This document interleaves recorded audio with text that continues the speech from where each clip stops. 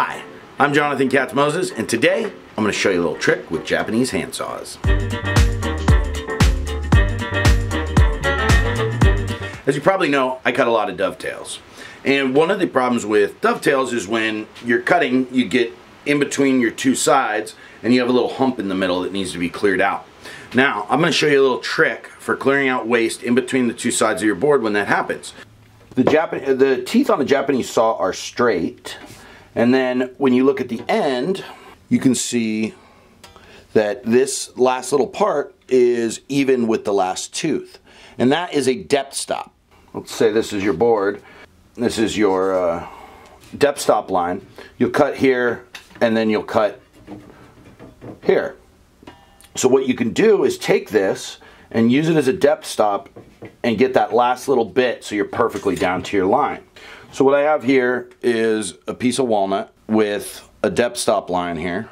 And what we'll do, I have a piece of clear acrylic. I'm going to glue this to the side and show you how this works.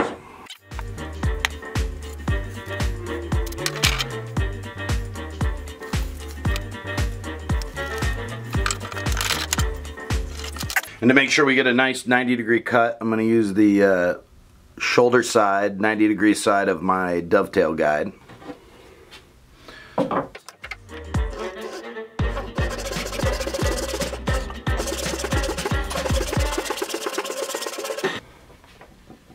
So what'll happen, I'm going to exaggerate this a little bit, is you look over and you'll get to one side of your line and then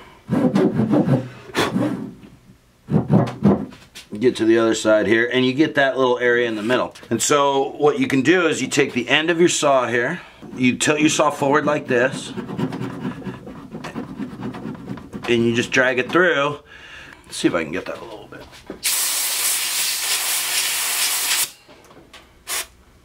So you can see the edge of your saw here works as a depth guide if you tilt it forward using the last tooth, and it gets you right down to a perfect straight line.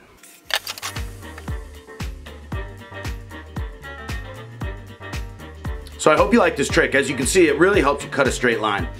This would be really helpful too if you were cutting like a stop dado across your board. You could use it as a depth guide for making sure you were in the right place all the way across the board. I think it's a really great trick, and if you have any other handsaw tricks that you know, please leave them in the comments. Like, comment, subscribe to my channel. You can check out my Instagram. I also just released a new version of my magnetic dovetail jig, so you can check that out on my website. There'll be a link down in the description. Have a wonderful day, and thanks for watching.